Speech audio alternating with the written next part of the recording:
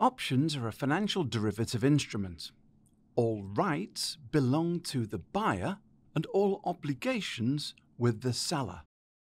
Call options give the buyer or holder the right but not the obligation to buy the asset they are derived from at a fixed price by a set date. Put options give the buyer or holder the right but not the obligation to sell the asset they are derived from at a fixed price by a set date.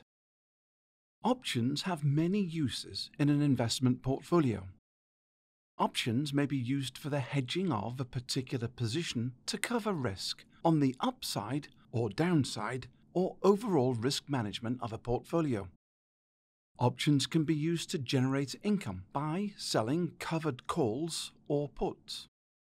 Options may also be used for speculation, using leverage to potentially profit on a directional move, or depending on the trade, potentially profit on the price of the underlying remaining relatively flat. This course is designed to demonstrate some of the practical use of options for these purposes through examples and explanations. The course will also cover important option-related topics: open interest and what it signifies for an option strike, exercise and assignments, what they are and why options are sometimes exercised prior to expiration, and the role of the clearinghouse in ensuring all US option trading obligations are fulfilled in a safe and efficient manner.